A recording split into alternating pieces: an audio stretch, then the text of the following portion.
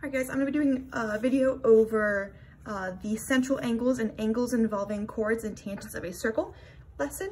This is very similar to the first lesson with the inscribed angles and central angles. So we're still working with central angles here. We also have the chord tangent angle property here as well. So here's the picture they gave us here. We've got our circle with center T. We've got a couple lines going in there. We also have a line called a tangent. Now remember, a tangent line is a line that touches the circle but never actually goes inside the circle itself. So we have our tangent line UW kind of just gracing the outside of that circle. They've got some information here for us. They tell us that arc UV is 68 degrees. So from here, this arc to here, UV, okay, is 68 degrees. The arc is. All right, and we're gonna find two different angles. We're gonna find the central angle here, and we're gonna find what we call the chord tangent angle. So let's start with this first one here. It says we're gonna find the measurement of UTV. So I'm gonna highlight that for us. U, T, and V. So you're going to ask yourself first, what type of angle is this? Some options we have here. It's either going to be a central angle, an inscribed angle, oops. All right, or it could be an angle made with a chord and tangent. So looking at here, I would call this one a central angle. Why I'm calling this one a central angle? Because the center point is in the center of it. You have to remember now, how does the central angle relate to the arc?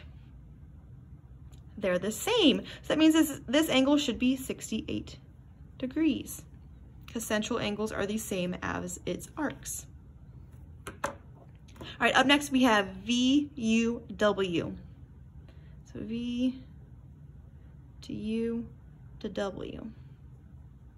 All right, if I look at this one, I'm going to figure out which classification it is. I can automatically rule out a central angle, all right, because none of those points are at the center of our circle. So we either have an inscribed angle or we have a chord or tangent angle. I'm going to say this one's a chord and tangent because it's made up of a chord, UV, and a tangent line, UV. Now the rule for chord tangent angles is the exact same as the inscribed angle. Do you remember how an inscribed angle relates to its arc?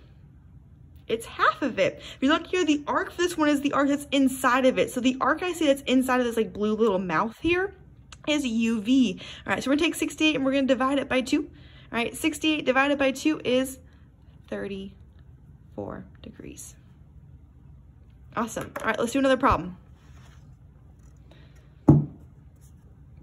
All right, up here, same thing. We've got a nice tangent line here. We've got a chord KL. We've got two little radiuses there. All right, the information they give us here, it says the measurement of angle KJL is 48 degrees. KJL.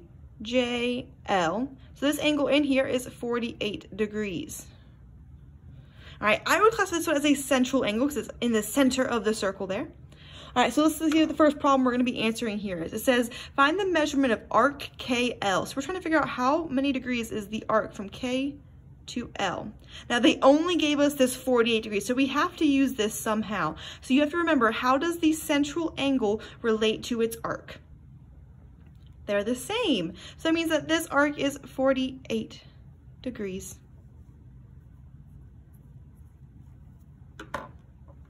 Up next, we're going to find LKM. So L to K to M. We gotta figure out what type of angle is this. Is this going to be a central angle? No, because none of L, K, or M are in the inside of that circle.